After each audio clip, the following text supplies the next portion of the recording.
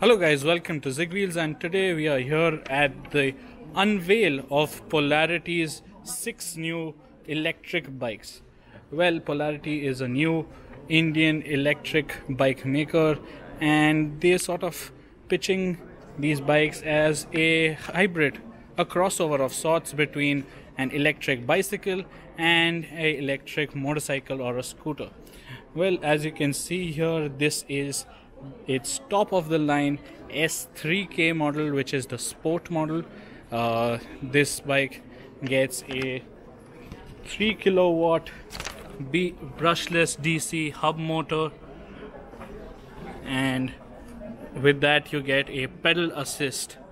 The entire bike is made in India, and yeah, it gets a steel frame with a steel underbone. Now the battery is placed inside over here. Currently there is no removable battery options. You will get a removable battery option sometime later, and the charging slot is right here.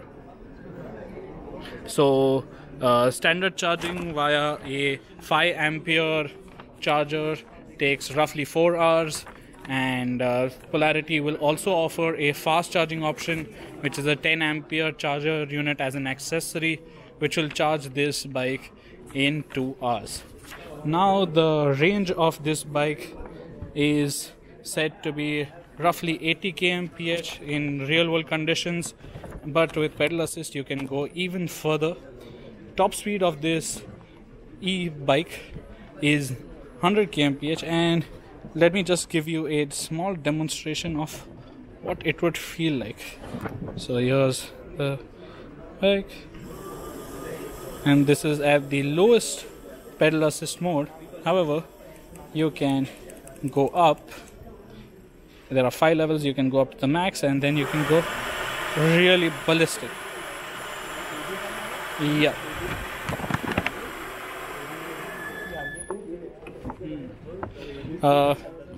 In terms of components, you get USD fork at the front, which is fully adjustable. Here, this one is for preload, this one is for rebound, and even a fully adjustable monoshock.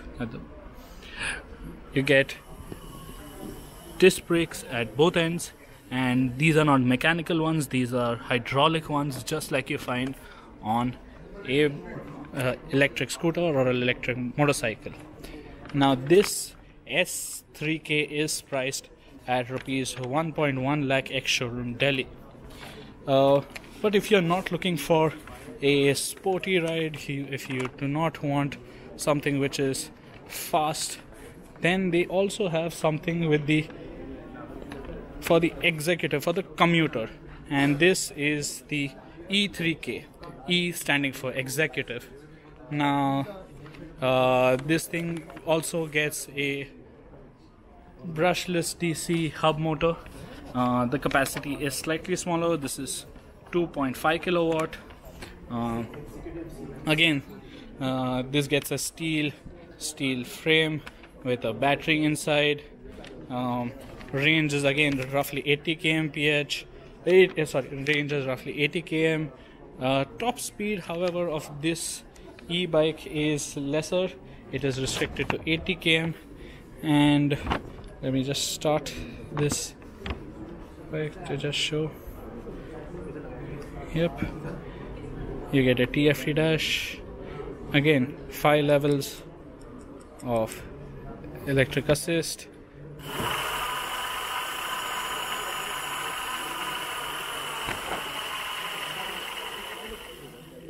And yep, that is that. Plus all bikes will be getting a USB charger as standard, and a LED headlight. Yeah, so that's the headlight DRL for this thing, and you also get LED indicators. Yeah. So both these two, the S3K and the E3K, as well as its mid-spec variants, that is the E2K, E1K and the S1K and S2K, well, they will require licenses to be ridden and they will require registration. The good news is that the deliveries for all 6 models have begun on Polarity's official website. There is a token amount of 1001 rupees that needs to be paid, and deliveries will begin in the first quarter of 2020. As an added incentive, the Maharashtra government has waived off the central GST for the first 70,000 units of the Polarity e-bikes. That means 2.5 CGST is waived off for these. Now these are still very much the prototype bikes. We will be getting to ride them sometime later this year, and once the final product reveals, we will get you all the details on this bike. So if you have any questions regarding Polarity, electric vehicles, BS6, BS4 vehicles, or anything related automotive, do drop your questions in the comment section below. We have a very interesting video coming up regarding the BS4 and BS6 emission norms, so do stay tuned for ZigWheels for more motoring action.